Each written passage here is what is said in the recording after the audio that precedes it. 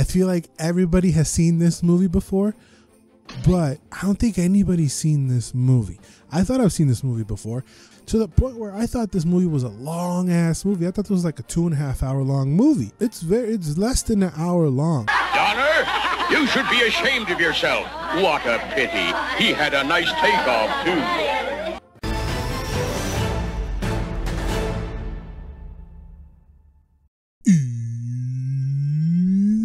Welcome to the list.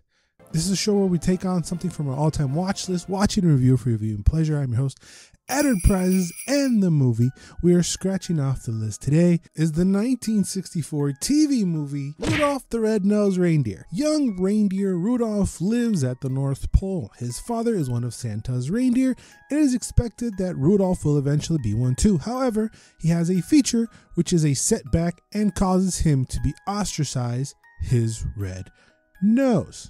I feel like everybody has seen this movie before, but if we're honest with ourselves, I don't think anybody's seen this movie. I thought I've seen this movie before, but because it's on TV every Christmas and it gets played by CBS or NBC, and we'll get to that in a second. But every year this movie gets played on TV, and I don't feel like I've ever sat down from the start and finished it completely. To the point where I thought this movie was a long ass movie. I thought it was like a 2.5 hour long movie. It's less than an hour long, which shouldn't be surprising since it's all stop motion. So it's kind of crazy that they took a 3-minute song and wrote a whole movie for it. Of course, there was a poem before that. And the first thing that catches your eye is the Rankin and Bass stop motion animation. It's like 2 frames per second back in the day, which is super choppy, and by today's standards, it's like kindergarten level, but it still holds a charm to it that I feel like even all these years later, it truly feels timeless. It's not pristine or as smooth as anything today, obviously, if we compare it to like Del Toro's Pinocchio or even Nightmare Before Christmas. It obviously doesn't compare to none of that, but there's still a charm to it that makes it special, I feel like. So what I didn't know is that this animation was actually produced in Japan, and it was headed by the Mom production company in Okinawa. There were more than 200 puppets that were used, that after filming, Rankin and Bass were given away to like their secretary, had a bunch, and they just gave it away to the staff. And I think the secretary that took home a bunch would have these little puppets as her home decor every Christmas. I don't remember if those are the same ones, but a pair of Santa and Rudolph eventually ended up on Antiques Roadshow that were bought by a collector later on, who he later refurbished them to pretty pristine condition, to the point where he had to like even find the yak hair for Santa because Santa's mustache was all jacked up. And I'm glad that he preserved that. This is a definite all-time classic, and the theme of fitting in and being accepted for yourself is one it's obviously going to live on forever. We still see this kind of stuff in the society today. So I'm just glad that a collector purchased the puppets and actually did something with it, like giving back to people. So like I read in the synopsis, Rudolph is one of Santa's reindeers. Fawn? Pup? Little deer. But I didn't know he was Donner's son. This is just stuff that you don't pay attention to when you were a kid. You're just like, oh, it's Rudolph, and you just shut your brain off. But now as a grown-ass man, I'm watching all these movies. I'm like, oh, okay, so he was actually Donner's son. I did not remember them being so many songs either. They sing a lot in this movie. There's probably like 5 or maybe even 6 songs that are sung in this movie. None of them are really bangers, except for obviously Gene Autry's Rudolph. Maybe the Island of the Misfit Toys one is okay, and at the end we have Jolly Jolly Christmas.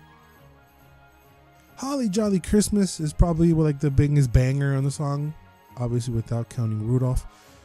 This is Burl Ives' original song. He also voiced Sam the Snowman, who serves as like a narrator throughout the whole tale, and he was like a last minute thing. He wasn't like, they had the movie, but because they eventually got Burl Ives to participate, they created Sam the Snowman and even kind of made him in his image a little bit. But yeah, the amount of songs surprised me. I didn't think there were that many, but again, none of them are very memorable or even any good.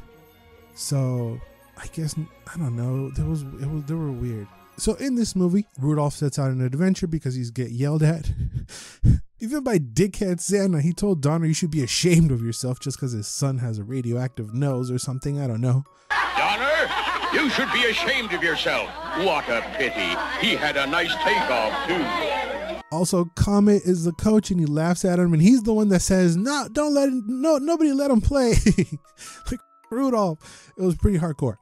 From now on, gang, we won't let Rudolph join in any reindeer games, right? So after he does that, he runs away.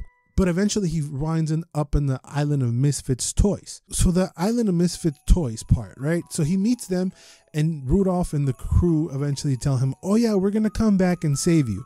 So in the original first airing of this movie, Rudolph, Hermie the elf, and Cornelius don't actually come back and save them. I watched this on YouTube, funny enough, and that's a Blu-ray version, but that's like the second airing of this movie. But in the first airing, like I was saying, Santa doesn't come by and pick them up. Fans were so upset that the fact that Rudolph and the crew lied at the Misfits Toys, telling them, yeah, we're going to go tell Santa and come and get you. Yeah, no worries. We're cool. They were talking to Aslan, King Aslan or whatever. I forget his name. And he's like, yeah, we'll be back, fool. Well, don't worry about it. And they dip. And then the original, they don't come back and save them. Fans were really, really pissed and were writing in saying that they felt that that wasn't really cool. So for the second year that this was about to air, they edited in very at the end a part where Santa comes and picks them up and throws them in a sack and then starts fly away, and then they starts giving them away to the children that really appreciate them. And this was 1964, so I feel like fans had even more power back then. Because now, like, the latest thing you can attest it to is like changing Sonic or whatever. But I don't think fans have that much power anymore as they used to did back in 1964. If you get a ton of letters saying, yo, Rudolph is being kind of a dick for not picking up these toys, we got to fix that. And then by the next year they fix it. That's pretty wild. But like I was mentioning, those characters, they become pretty iconic throughout the years. We have, like I mentioned, Hermie the elf, who's a total mo, by the way. Es un joto el Hermie. Es un joto, he's gay. We got Rudolph, very iconic, the abominable snow monster, Yukon Cornelius, that's my guy. What did shock me is that my guy has a magnum tucked in his pants. If this were to be made today, that part's definitely being cut out. We're not having a magnum tucked in nobody's pants. There were so many different airings of this movie that sometimes they would add things and sometimes they would cut things. So in the version I saw, they cut out a whole part where Cornelius is mining for peppermint. They sing a song about gold and they want to get gold, but peppermint really never gets mentioned. So throughout the movie, he's licking his pickaxe, which just comes out really weird because it's never really explained why he's licking the pickaxe. But the fact that he's looking for his pickaxe, which is shown at towards the end when he eventually does find peppermint, is because he's looking for peppermint. So because this has been tossed around through NBC's had it, then CBS had it, and then they added a few songs, and then they took away a song, and then there's even a song that shares the video of it. They would dub one song over the other song and it got kind of weird. So there are a handful of different versions of it if you really care, and I know fans out there would probably know, and you're probably yelling at me in the comments. If you're out there, feel free to do so. If you buy the Blu-ray of this movie, all the versions are in there with the original and what's missing and what's not missing. So it's very interesting that something that came out in 1964, while being so precious and pristine to people, has had some modifications throughout the years.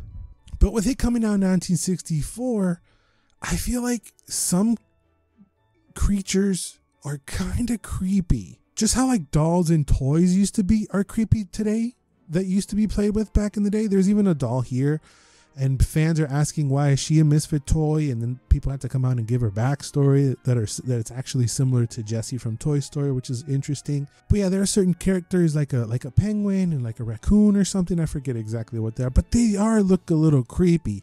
There has been updates of this movie, like a CGI version that looks terrible. There was a second one, I think, where he had to go back in time to save Christmas, and he's back with the dinosaurs, I believe. That was also made by Rankin and Bass. That one's weird. We don't need Rudolph with no dinosaurs. But I wouldn't be totally against if this were to be remade, but maintaining everything about it basically, and just remade it to today's stop motion standards, you know? I don't want to give it to Del Toro because he's going to have like Rudolph be an animal or something, or he's going to have him be like some kind of monster at night or whatever, which is going to explain why he's a red nose or something. No, someone who has experience with stop motion, just to spruce it up a bit, just to make it with the times, but still kind of maintain that charm that it did back in the 60s, which is good. It's difficult and terrible to do, and terribly hard to do. Of course, it would have to be voiced by Chris Pratt, because, you know, that's how it goes today. But yeah, we just need a new little coat. You know, no 3D models of it. Those 3D models are not great. But yeah, maybe like a little rehaul, spruce it up a little bit, make it cool. I feel like that's a project that should be done. Or maybe I'm tripping. Maybe you guys think it shouldn't be touched. Just leave it like that forever and ever. Let me know down in the comments, because this movie definitely went down in history and it's going to keep going forever and ever and ever. As long as that songs keep getting played and the poem keep being told, this movie's going to live on forever and ever and ever, which is pretty wild. But let me know down in the comments below, would you like a Rudolph remake? Sprucing it up a little bit? Should we not touch it? Any and all thoughts, let me know down in the comments below. Don't forget to like, comment, subscribe, and always and forever, you do you.